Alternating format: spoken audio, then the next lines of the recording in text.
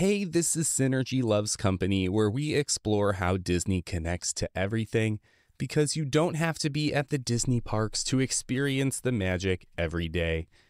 I'm Eric, and I just got back from Walt Disney World, and I will be talking about that soon. But for now, I'm trying to get connected to the World Wide Web so I can download my Disney World PhotoPass photos and share them on Instagram on the internet. Which is great because today we're going to be taking a look at the internet and Disney and Go.com.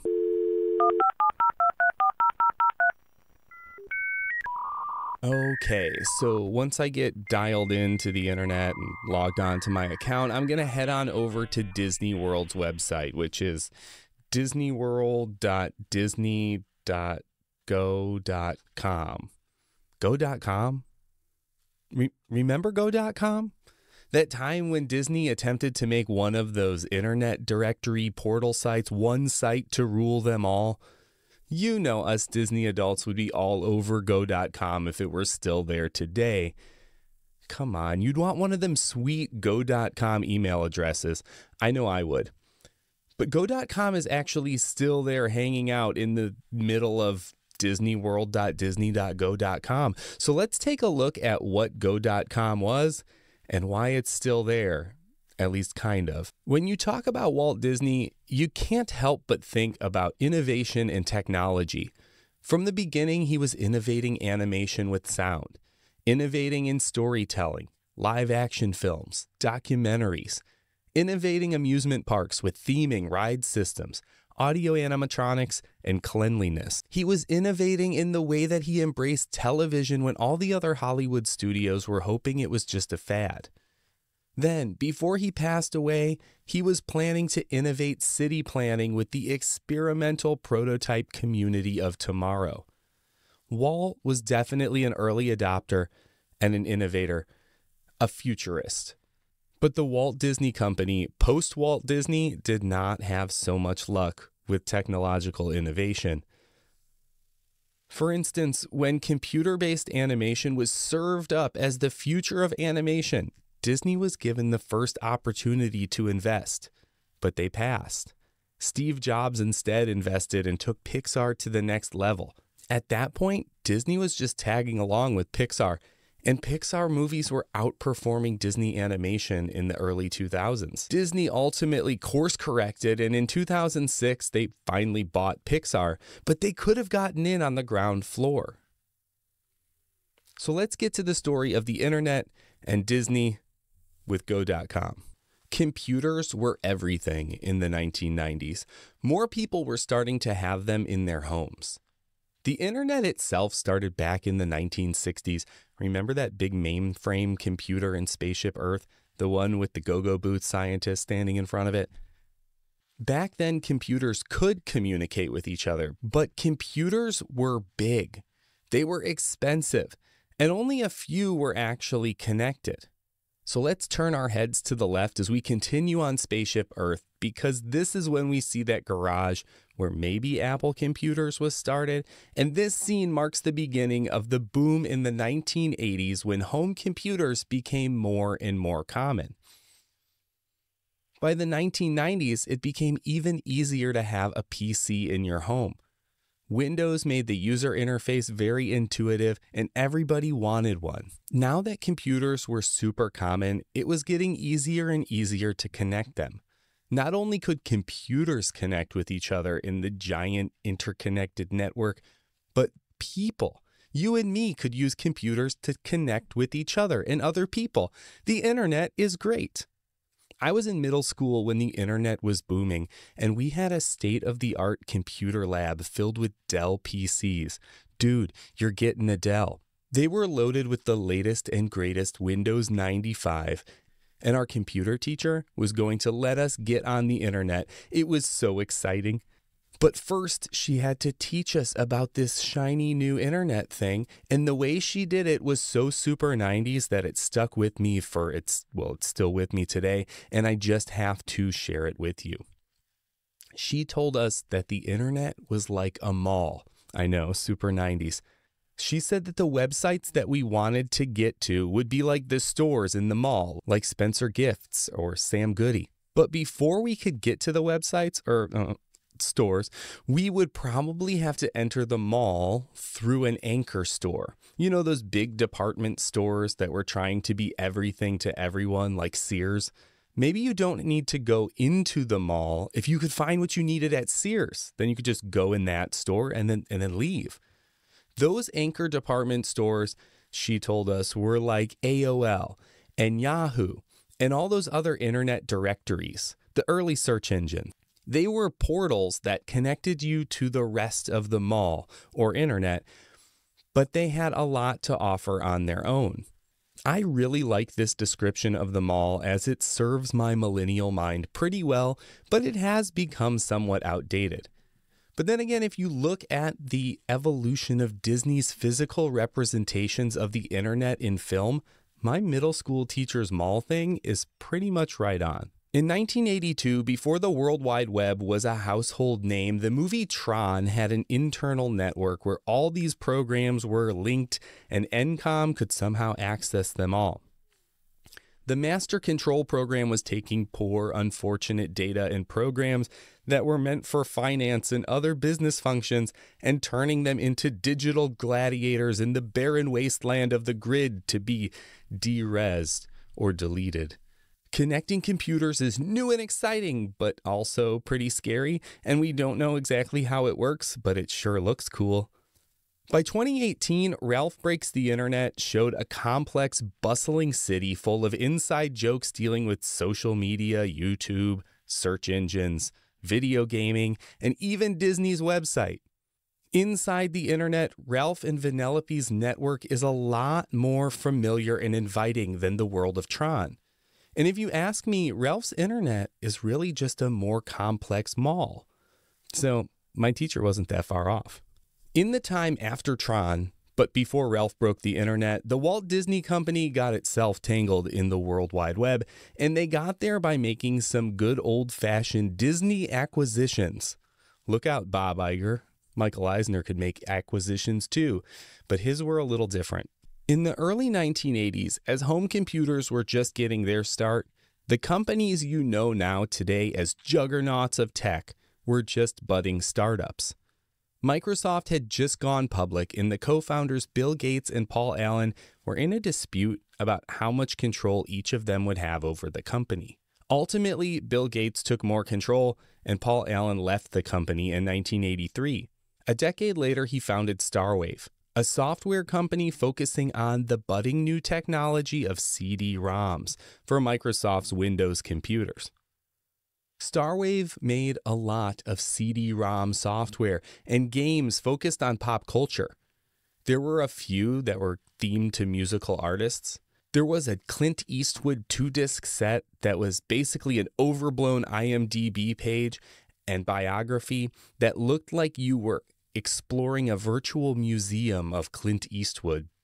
Another was Muppets Inside. It was a play on Intel Inside at the time. That was a common advertising thing for Intel computers.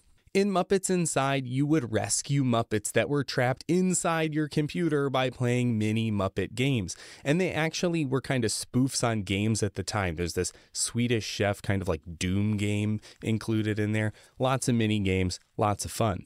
But the thing Starwave became known for was their integration with the internet. In 1996, they released Castle Infinity. It was one of the first massively multiplayer online games, or MMO games, made for children. You can say that Castle Infinity walked so that Club Penguin could run. As the 90s turned to more and more online content, Starwave began ditching the CD-ROMs and leading more into coding high-profile websites for big-name companies who wanted to gain a presence on this new World Wide Web. In the late 1990s, Starwave made some pretty popular websites for ESPN and ABC News. Those two should sound pretty Disney to you. So on one hand, we had companies like Starwave that moved from coding computer software into coding websites that made the first web design firms of the internet. But meanwhile, people needed help finding the websites that were out there. You could make a really great website, but who was going to know it's there? If you didn't know what the web address was, you couldn't find a website. Today you got Google, and we're so used to just being able to ask Siri and Alexa for information, and they just go and find us some results. But back in the 90s, if you didn't have that full URL, it was kind of hard to find a website. So developers were inventing and innovating search engines. And a pretty popular one called InfoSeek came on the scene in 1993. InfoSeek was probably the first search engine to approach internet search as a money-making business. When it first launched, it was meant to be a pay-to-search service. That didn't work because there were other free search engines out there. They decided to pivot and instead show ads in their searches. They also invented this little gem of an idea where ads would pop up in new windows called daughter windows. This idea, though, caught on and other websites started making new pop-up windows. InfoSeek would later get into suggesting certain ads to different people based on their search habits. And now you've probably guessed that we have InfoSeek to thank for pop-ups and targeted search ads. Yay, InfoSeek. Ugh. InfoSeek was seeking to be the biggest search engine around, so they struck up a deal with Netscape, the biggest web browser around, to become their default search engine. All of these steps led to them becoming one of the top 10 most visited websites in the world. But in the early 90s, search was only part of the web surfing experience. It was all about the web directory or the web portal. Web directories were a bridge between old familiar technology and this new internet technology. People understood the yellow pages. If you needed a plumber, you opened up the book sent to you by the phone company and leafed over to the letter P. You found the section for plumbers in your town and you called one. People weren't ready for a blank search bar in the middle of a page. Sorry, Google, you'll have to wait till the end of the decade. A web portal was this idea of organizing commonly used websites categorically and alphabetically, just like the yellow pages. Then you put your search bar up on top of those listings and you've got yourself a full web directory with search. Your portal to everything that the internet has to offer. Then you could add some services in like weather information, email, community chat rooms, and people come back and make it part of their daily internet routine. Yahoo's was a big deal, and tons of people used AOL's directory because America Online sent them a disk with free internet minutes that dropped them off at the portal when they connected.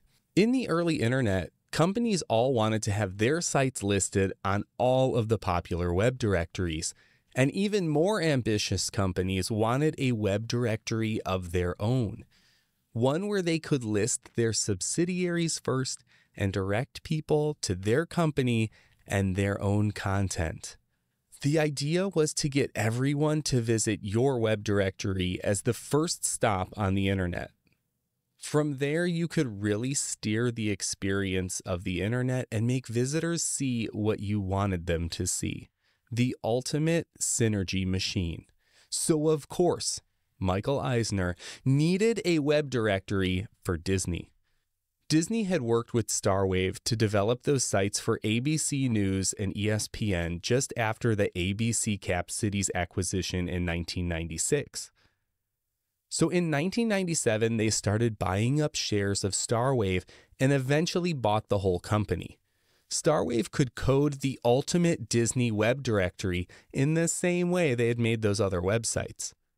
But Starwave did not do search.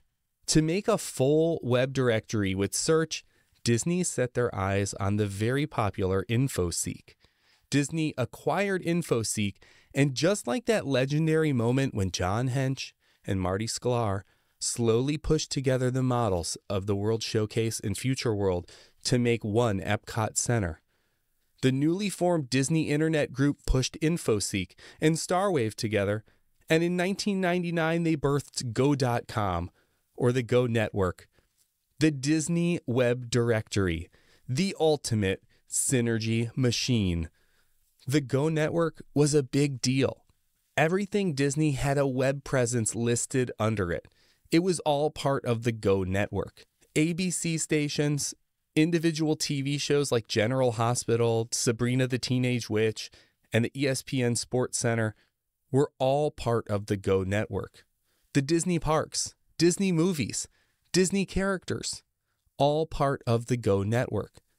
But for all the Disney synergy, Go.com actually tried to distance itself from Disney in some ways. I remember this weird commercial where there were hamsters on hamster wheels at the pet store, and one of them went so fast that it broke through the side of the cage and out of the wall and out of the pet store itself. And then it said, Go.com is coming soon. And then it showed off this really generic looking stoplight logo. The stoplight logo would actually get them in copyright trouble because it was so generic. There was another company, GoTo.com, who had an equally generic green circle logo. Disney actually lost that one and had to stop using that logo. But why was Go.com so generic for their web portal? Why not Disney.com? It was the Disney directory, the Disney portal into the internet. One reason I think they opted for Go instead of Disney is that in the early internet, we used to have to use the whole web address, the whole URL. You had to type in that http:///www stuff. And so it was a lot easier to remember Go.com than Disney.com. But also, I think it actually had to do with a little bit of a Trojan horse situation. Go had this generic universal appeal. To compete with other web portals like Yahoo, it had to expand beyond the Disney universe and offer information on so many different topics. Go could potentially draw in non-Disney fans as a great internet portal site, and then secretly turn them into Disney adults. And that's how the Go.com synergy machine would do its magic, or how it was supposed to work anyway. But it didn't work at all. Just about as soon as Disney created the Go network, the .com bubble burst. Basically, all these internet companies were running out of money fast. Lots of people invested in these shiny new internet companies, but they weren't making any money, and their stock crashed. Lots of companies closed, and lots of investors lost lots of money. Go.com itself didn't actually make that much money. It spent a lot, and it had to go. .com. The idea was that it would direct potential customers to Disney content, but the problem was that people didn't exactly know what to make of Go.com. What exactly was it? It seemed like it was trying to be too many things. It was advertised that your favorite TV shows were part of the Go network, but it was also email and a search engine. As early as the year 2000, 1 year after its launch, Disney started paring down Go.com. They dropped the Go network marketing, shifted focus on making it a web portal with an emphasis on entertainment. By 2001, Disney announced that they would start to close its Go.com operations, but it would be a long process, a very long process. In 2001, they laid off over 400 employees, and they outsourced their search box actually to GoTo.com, the same company that sued them for their logo. In 2010, 8 years later, they shut down the Go.com email service. In 2013, they cut the page itself down to a Disney landing page. Throughout the 2000s, Disney-owned companies started dropping the Go.com on their individual URLs. ESPN.go.com just became ESPN.com. ABCnews.go.com became ABCnews.com. It took until 2022, just 2 years ago, for freeform.go.com to become freeform.com. Now, Freeform didn't even exist as Freeform until 2016, but they still gave it a go.com URL. Are you kidding me? And if you still today want to visit Walt Disney World's website, like I'm trying to do, you have to go to disneyworld.disney.go.com. It's still there. Go.com is still holding on for dear life in the Disney parks. There's also Disneyland.disney.go.com, DisneyParks.disney.go.com, DisneyCruise.disney.go.com, DisneyVacationClub.disney.go.com. At least Aulani got its own domain, but the rest of the domestic American Disney parks and resorts are still part of the Go network. And that's probably why we still have so much trouble with Disney parks websites. Disney has had a history of having trouble with some websites and apps. They just don't always hit the mark. Sometimes they're bulky and laggy, some slow you down, some break, and this Go.com is actually the beginning, the origin story of the not-so-great Disney website. And that's because those current Disney websites, the ones that give us the most problems, are built on the remains of Go.com. So let's have a moment of silence for the Go network. Welcome. You've got mail. Oh, there, look, I'm finally connected. That's that 56K modem for you. Thanks for hanging around and keeping me company while I dialed up. Now I gotta go download those photos. DisneyWorld.disney.go.com. Maybe I could update that old pal Mickey while I'm there. It should have some updates by now, right? But you can make sure that you're ready to dial into some more Synergy Loves Company.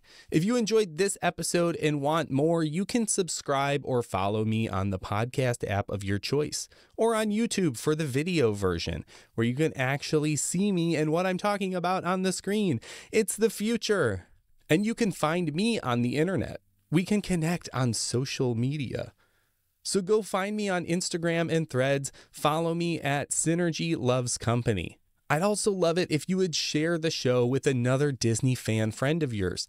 Just tell them to visit my web portal, synergylovescompany.com, not part of the Go network. You could share a hyperlink with them in the chat room of your choice, or maybe post about the show on your favorite message board. And remember, this show is listener supported. There's no sponsors, it's just you and me. And if you feel like you get value from the show and you want to give some back, you can buy me a coffee on Ko-fi. On Ko-fi, K-O-F-I.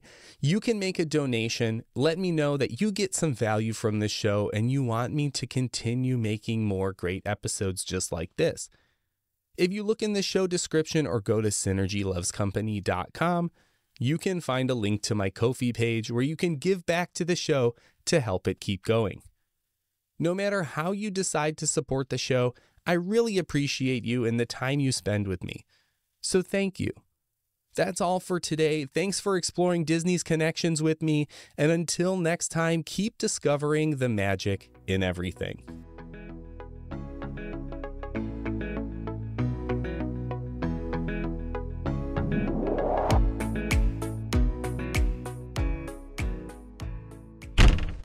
File's done.